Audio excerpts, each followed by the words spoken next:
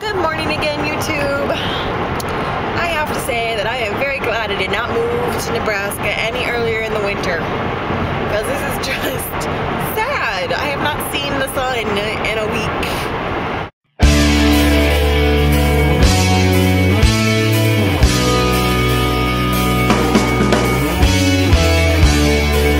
I do not know how people do this. Coming from Florida, I am used to my sunshine. I'm fine with an afternoon rain shower. Fine with the occasional rainy day, fine with the occasional blizzard living in Denver, but I need some darn sunshine. I can see now why people up north get the whole seasonal depression. I can understand, because I haven't seen the sun since I think last Tuesday, about a week.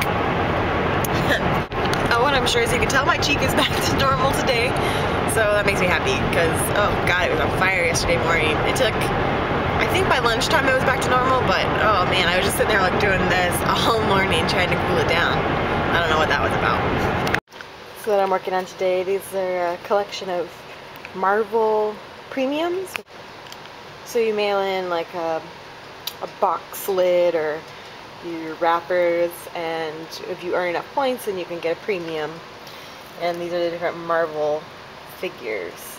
And this one actually is still in its original packaging and has its original box.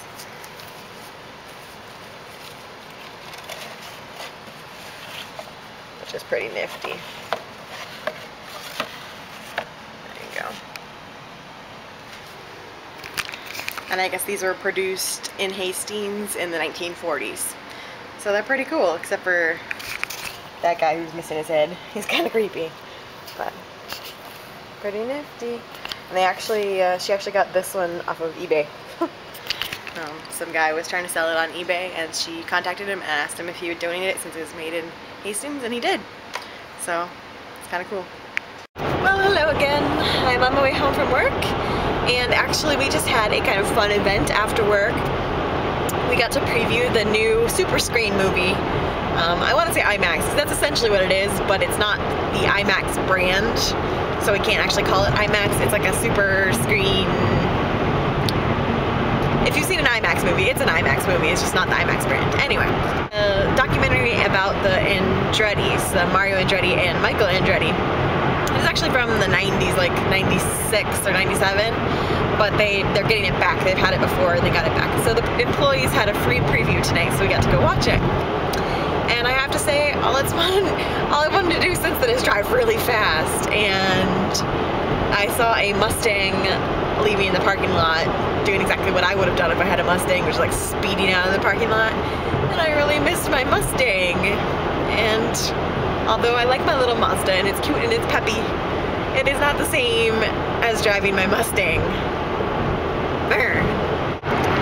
So I know I've mentioned my Mustang before and that I had a Mustang before this car, but I don't think I've ever told the story. I just got this car in August because I had to give up my Mustang. I'd had the Mustang for 6 years, and my dad had the Mustang for 3 years before that, before it became my car. It became my baby. I had a car before the Mustang. I had a 2000 Neon that was a lemon and was constantly having issues, and it was such a big pain in the butt. So I had the car for 6 years and I loved it. And then this past summer, it started overheating, so I took it in, and originally it was just, oh, it's a quick fix. You've got a valve that's not working right. So they fixed it for $700. And all was good and well for the next month. Everything was fine, my car was back to normal, I was happy camper. And then a month after taking it in and having the $700 fix, took it back in again because it overheated, same exact thing I did the last time. So it was summer, it was like 95 degrees in Denver, and so I just assumed that maybe they hadn't fixed it properly. It was going to be an easy fix again. Take it in, I already paid the $700, Ford would fix it. So I took it in, this time they told me, your engine's done. It's just done. Can't do anything for it. They're like, well, your only option is to buy a new, like, used engine, or, I mean, we can repair it, but it's gonna cost more than your car is worth, basically. So I went and got a second opinion. Second opinion price was much cheaper. Actually, I got 3 opinions because I was desperate to get my car fixed. And the cheapest one was still like $1,200. Trade-in value for a 2001 Mustang was like $1,700. I'd already paid $700, so it really wasn't worth it. And even if we fixed the engine instead of buying a new engine, that's what we were planning to do for the $1,200, was just fixing the engine. No guarantee it's gonna last. We could pay $1,200 and then the next week the engine could explode, you know? There's no guarantee that what they were fixing was gonna last, and so I was putting an investment in a car that might have other issues, and if the engine had been bad, who knows what else had been bad. So it broke my heart. I cried multiple times over losing my baby. Oh, it was horrible, but I had to finally just man up and trade it in.